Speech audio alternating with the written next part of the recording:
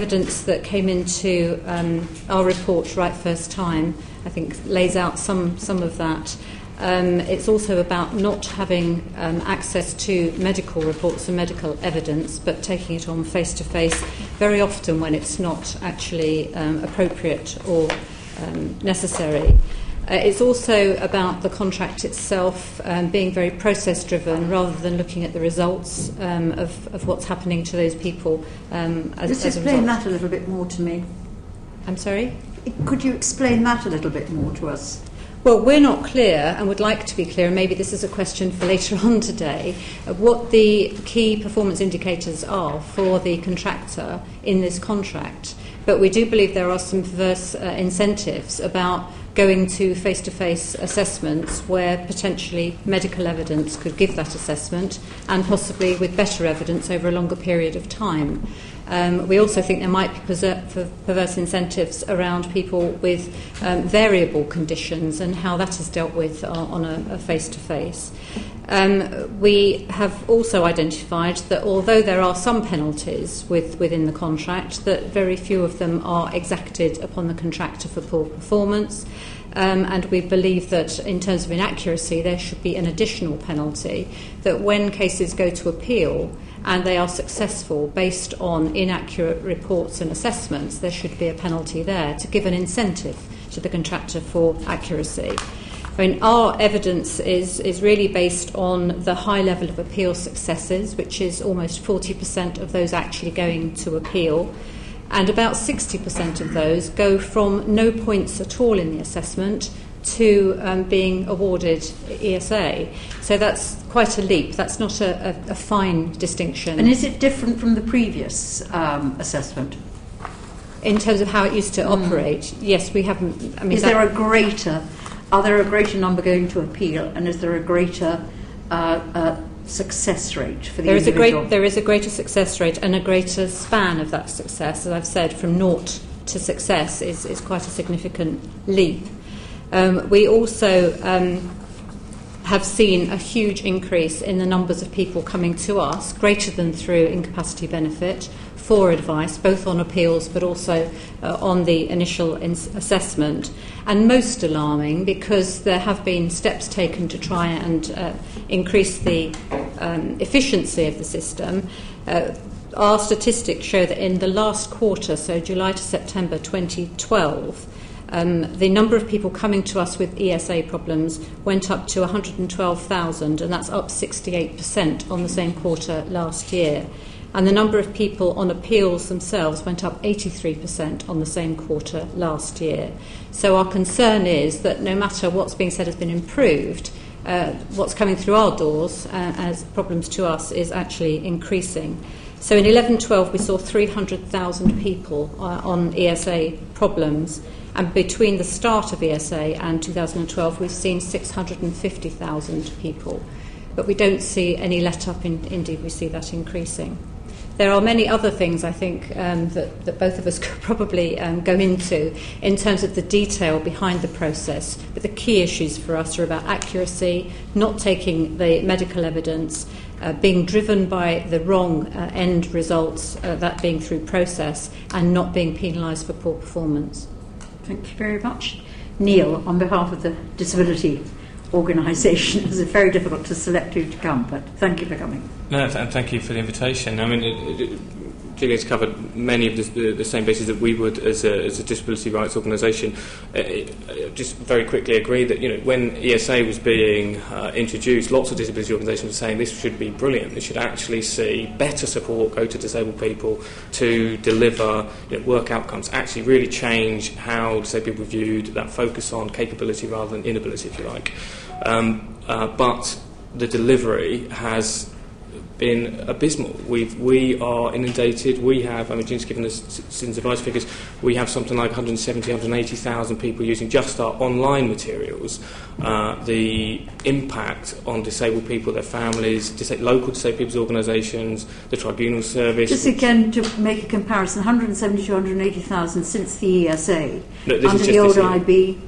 This is just this year. We would not have seen anywhere near that level for incapacity benefit under Disability Alliance, as well as Disability Rights UK only formed this year. So the level of concern coming from our members' organisations as well. We have routine sessions with the Department for Work and Pensions. We've had local organisations come in to talk about the impact in terms of even the most tragic of circumstances where people are believed to have taken their own lives as a result of being found either fully fit for work and losing resources or other support, the knock-on effect.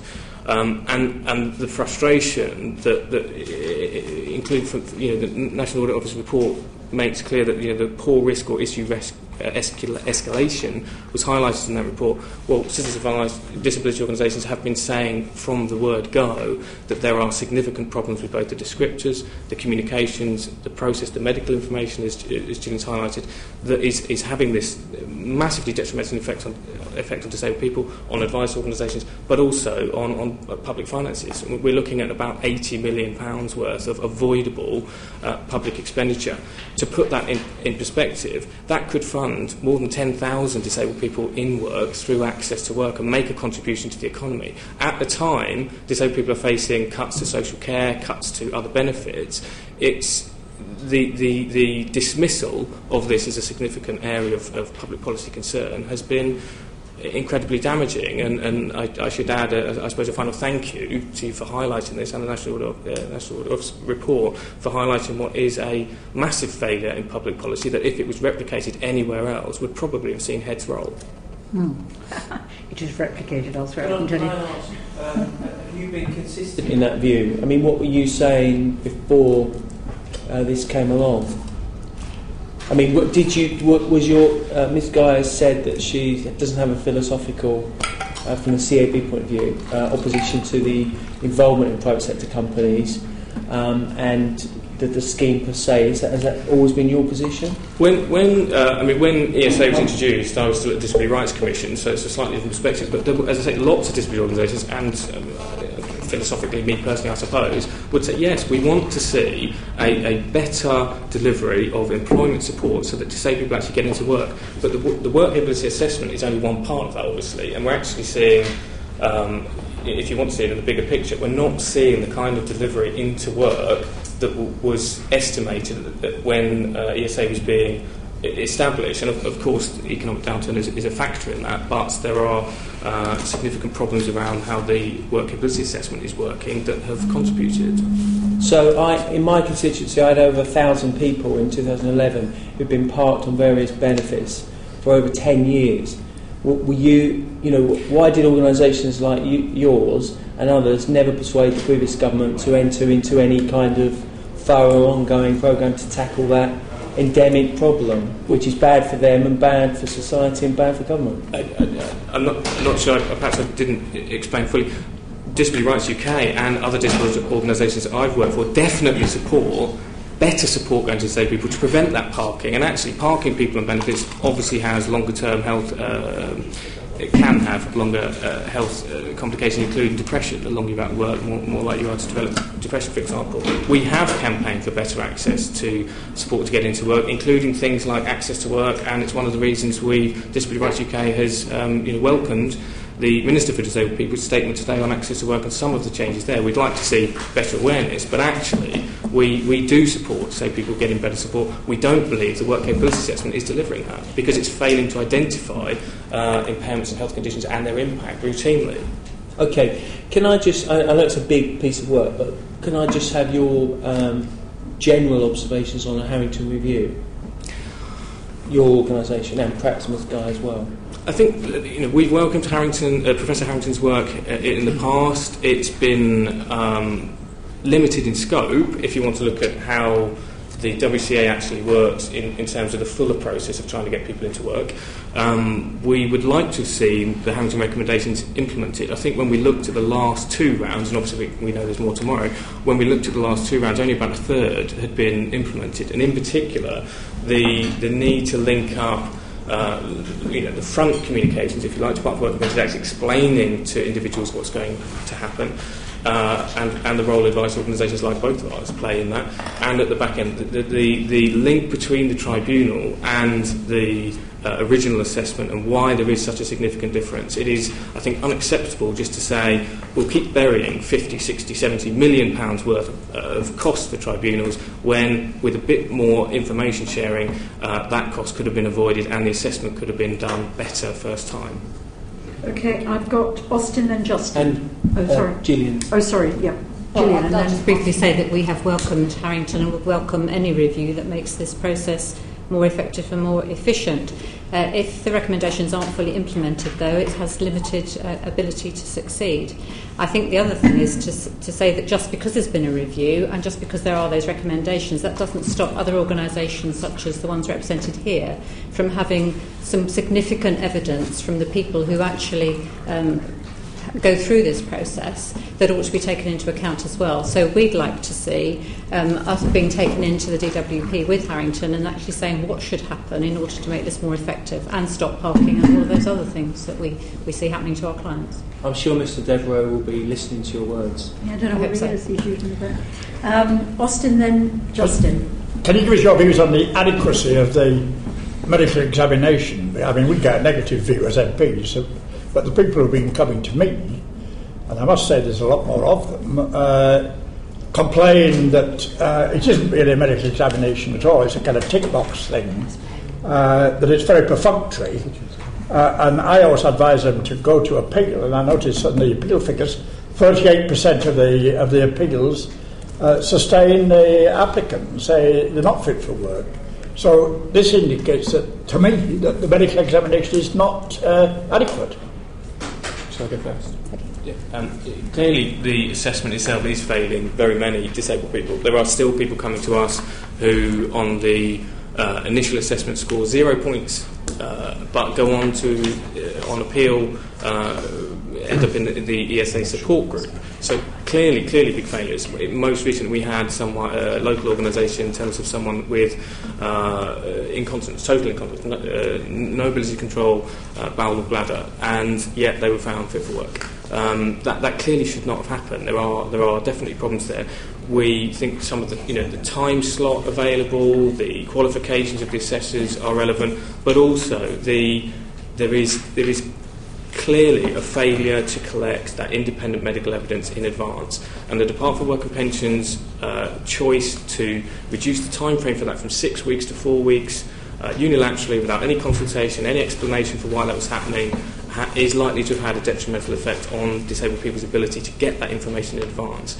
I mean, I don't know how often I'm sure you're all fit and healthy and wonderfully active, but if you need to see your GP, it can take 2 weeks just to get an appointment. If you have multiple conditions and need to see a consultant through your GP referral, then 4 weeks simply is not enough. And we would, as Disability Rights UK, we would support some of our members' view that there needs to be a requirement to get that ESA 50 filled in advance, and there needs to be better information sharing from DWP on existing things like, if it's someone coming from incapacity benefit, there will be a bank of information, if you like, from format assessments that could be used to make an educated guess, if you like, about whether this person needs a face-to-face assessment or not. And it is basically a tick box thing, which they get taken a point kind of thing. Which indicates that it's fairly simplistic and perfunctory.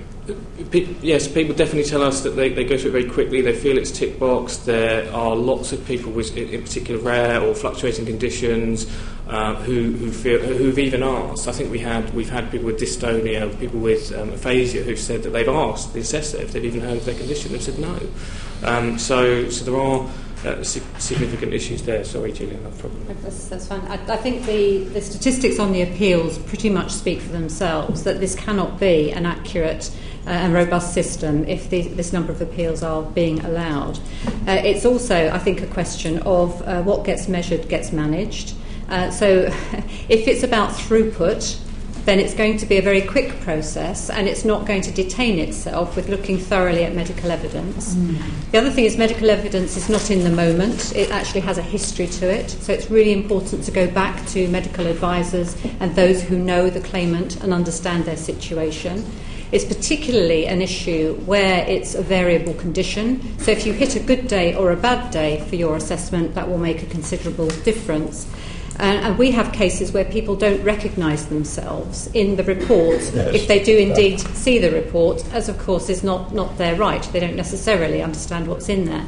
The other point is that these assessments can be used further down the line. So even if people qualify for ESA, they may come to their disability living allowance assessment and find that the report can act to their detriment there. And again, they may not recognise themselves. So this has quite a profound effect, apart from the emotional effect that it has on people, given the amount of delay there is before they even get what is quite a perfunctory assessment.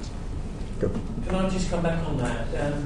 So you're saying, are you saying that the most problematic cases are where there's comorbidities of physical and mental health? Or are you saying that there's, well, I don't want to put words in your mouth, but are you perhaps saying that mental health issues are more difficult to spot, and that, and therefore does that give rise to higher levels of appeal success? Well, in your experience? Well, I'm not a practitioner, so No. I couldn't fully say that. What I would say is it's not just mental health issues that sometimes display themselves or don't display themselves depending upon the timing of the assessment. So if it's variable, whether it be physical or mental, then there is a danger that there could be an isolated assessment that is not accurate. And I think the NAO report picked up an intimation of regional differences. In your experience, your advisors, would you say that's the case, that there is a regional disparity on these assessments? We pick up differences which happen in regions, but I wouldn't claim that they are regional differences. And that's a nicety, because it's not sufficient research based on the region. It just happens to be different in different When you look at that NAO figure, I can't remember, somebody pointed out to me, it looks absolutely Bristol area appears to perform outrageously badly in terms of just doing assessments in time. Bootle as well. All of them. I mean, there's a whole load down to Manchester only doing half in time. Yes. What is it, page? Page 22. Yeah, it's figure 6. That doesn't come up in your case work. I should point out, Chair, this is actually the customers sent home unseen regional variances. The what? The customers sent home unseen. Yeah. Okay, sorry. Yeah. So the issue we're talking about, we don't have evidence You to don't pick that up. that's All right. strong enough. Justin. Well, that was actually the first point. I was going to refer to that chart, based on experience. But the other particular area is that in the report it seems to imply that one area they do well on is dealing with complaints within 20 days. So I'd appreciate your experience of that. Is it that they are doing so in a comprehensive and satisfactory manner, or is it somewhat superficial just to meet that deadline? I don't know if you had anything to say to me, but I did ask for a little bit of information from Department for Work and Pensions on this, admittedly only last week, about how DWP are actually monitoring that, because it would be good to go into a bit more detail, and hopefully you'll get more from the Permanent Secretary, but I didn't get anything in advance. It was just, and actually there I think it would be helpful if advice and disability organisations were actually built into sort of the complaint monitoring. Because again, if you don't identify a problem, if you don't acknowledge there's a problem, it's very difficult to address that and make the financial savings that I'm sure everyone sat around the table would like to see. And one further point, you mentioned dystonia, and there's a number of other illnesses that are not particularly common, so it's not perhaps unexpected that an assessor or any medical person would not necessarily pick that up on the first time. Are you finding from your experience of dealing with people who've not been picked up that this is relatively common, and that therefore they have no choice but to go through the appeals process because the knowledge wasn't there and there isn't the ability to pause the system? It is, I think, partly about the individual assessors, and I think you wouldn't just get regional variation, you'd actually get even within one assessment centre, you could have two people with relatively similar conditions go in and get a very different assessment. It's based on the qualifications of the assessor. There are, just from the contact that we have, member organisations as well as individual disabled people would say yes, there is a lack of awareness of particular conditions and the impact of those conditions, particularly over the long term. And Jim's already made the point about fluctuating conditions, so ME, MS are also relevant. I think that in terms of recommendations and where Department for Work and Pensions might like to go is I think Australia has a slightly different system in that it looks at sort of reliably, safely performing tasks on a sustainable basis, which is a better link to work as well. So it could be that the next review or the next independent review, it won't be Professor Harrington, but whoever undertakes that could actually look at more international models, better identification of conditions. But one final point on that is had ESA 50s been better used, that form that is supposed to be filled in with independent medical evidence in advance, then there is no excuse for the assessor not having an awareness of a particular condition. Because at this stage, if you come to me and I'm an assessor and I don't fully understand that particularly, can I pause the process, or do I have to just make an educated guess as an assessor? You would make a recommendation to the Department for Work and Pensions based on what you've seen on that time slot and ask the individual to provide more information to the Department for Work and Pensions.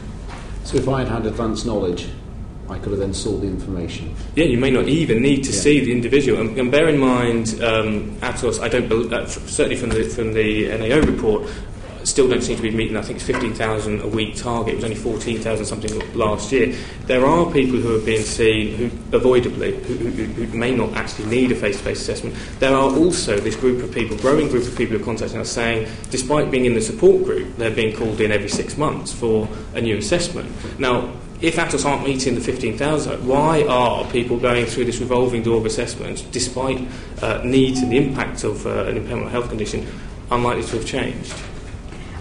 Jackie, then Peter.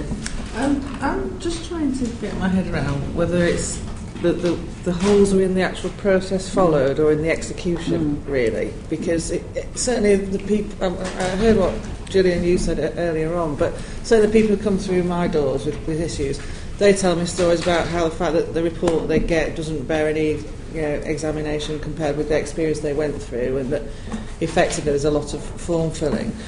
But according to the report, in paragraph 3.9, less than 5% of assessments fail the professional standard. What's your observation on that, and how does it feel to you? Is it operational execution, or is it a flaw in the process? I think the first point to make is that less than 5% conceals a very large number. Yeah. So it's 5% of what that's important, and that's not a good place to be in terms of satisfactory or unsatisfactory, and I think that's the term used, which is also not particularly measuring the quality. The other thing to say is it's probably a mixture. I suspect there are bits in the contract that could be tightened up, and indeed with PIP some of these lessons appear to have been taken forward, including the necessity for the assessors to have taken the medical evidence. Mm-hmm. So it feels as if there is an evolving learning going on here that I don't see why it couldn't be applied retrospectively. So in the contract we've spoken about where are the incentives, what are the key indicators, what's driving the performance of this, and also where is the decision making taken, I think is an important point. So when we looked at decision makers, we seem to see they're getting less empowered as we go through the process rather than more, so that the initial assessment becomes more critical. Because if it's being rubber stamped, if I can use that term, then obviously it's critical to get it right in the first place. When we talk about accuracy, then that's got to be the people sitting there doing the assessment. And if there's reasons that they haven't got the time to be accurate, which is something we might want to delve into, then that's another issue with the contract. But overall, I think it's a mixture of the design of the service and its execution. I have to say that generally, it really doesn't matter to the claimants whether it's the contract or its execution. What matters is the impact on those people. Yeah. And if the DWP, as in this case, happens to be the person pulling the strings, then the responsibility has to lie there to get it right. Indeed. And what ministers have focused on is actually improving the process. Do you think that is the most important tool, or is it really scrutiny about delivery that will actually deal with those claimants who are having very negative outcomes? I think it's both, but I don't know any contract manager anywhere that doesn't require both to have stipulations in the contract for what they need and then monitor and make sure that it's being performed. You don't have one without the other. And I know just feed in very quickly. 5% clearly masks the bigger problem that is around communications. There are many people who do appeal who don't have a case. They do not overturn the initial recommendation. So there's a communications issue there on the part of the Department for Work and Pensions about what has changed, and it is that change from parking people on a particular benefit into something that's meant to be more supportive and meant to focus on capabilities. But if there was only a 5% problem, then we probably wouldn't have seen the British Medical Association and GMC stepping in and raising concerns about this particular process and the sort of professional, the need for professionalism within the assessments. And if things were improving, we wouldn't see year on year rising demand for both our organisations, backlog in appeals rising, more people actually being recruited to hold those appeals, and Department for Work and Pension estimated something like 500,000 appeals this year and rising further. I'm going to bring Guido in, but just a follow up from that.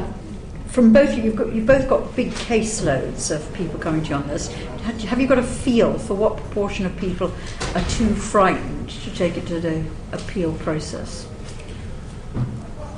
We tend to hear from people who feel that the process has gone wrong already, so there's perhaps an imbalance in some of the coverage. But I think there is a nervousness amongst many of our members, in particular frontline advisors, around the requirement for reconsideration before appeal. I think that's causing probably more concern, because there is a belief that, particularly because of the nature of some of the conditions of the disabled people affected, people will assume they're being told they can't appeal rather than being told it might be better if you go through the reconsideration. And of course members are suggesting that reconsideration isn't the best option for disabled people because you don't get paid at the same benefit rate. Okay, I'm going to let Gita and then call this bit to an end. Oh yeah, go on. I'm just going to add that I think the number that might be more alarming is the people that don't come to us, because once they enter through the door for some advice, they have a sort of predisposition to complain, and we'd encourage them. My first question actually is to the Citizen Advice Bureau. You did mention at the outset some figures in relation to a 68% increase in people coming to you and 83% increase in appeals. Could you give us some background or context to the numbers going through the system? Because clearly, if there are more going through the system, then you'd expect more to be coming to CAB at some point.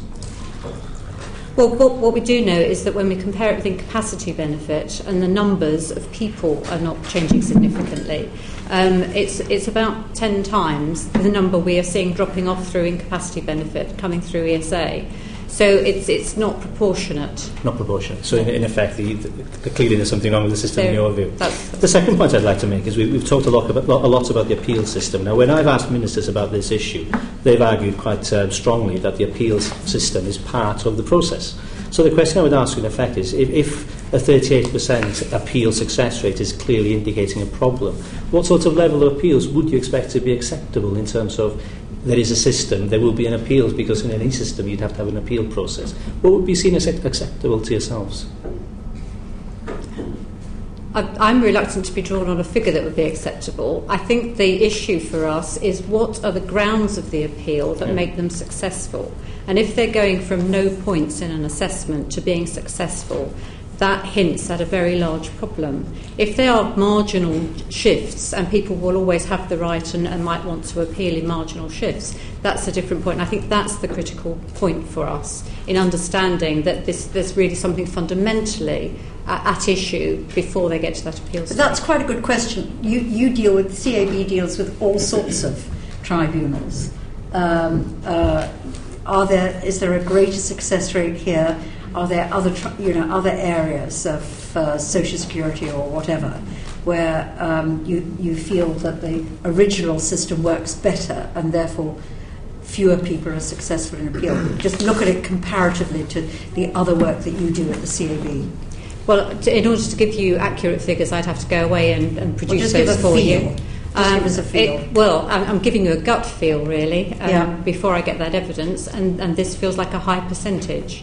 I mean, if it was around 10%, 15%, with the caveat that it depends on the grounds for that, that would feel more comfortable. And I don't think it's reasonable to conclude that the appeals should be seen as part of this, given that people feel penalised and let down before they even get to the appeal. It's that initial recommendation that causes significant concern for families. and of course there is an additional cost. The payment to the Ministry of Justice for the appeals process should be taken into account as part of this. I think in terms of where we'd like to see a sort of baseline, again, I'd have to go away and get statistics to compare with other benefits, but where we see such consistent failure, consistent appeal rates, consistently overturned decisions, that should be more of a concern. And to make a quick analogy, the level of failures, you took 1 in 7 of the initial recommendations being overturned at appeal. The G4S Olympic fiasco was based on the failure to deliver 17% of what was a one-off contract. Well, this contract is failing beyond that year on year, and yet we don't see the same swift action to tackle that waste of public money. Okay. And just one final question to Mr. Coyle, really. One of the issues I come across in my constituency surgeries is a lot of people who claim that they have been refused a home visit. So obviously they have been asked to attend a face-to-face visit, they've asked for a home visit. Do you have any figures in relation to people who feel that they've been let down by the system because they've been refused that sort of home visit?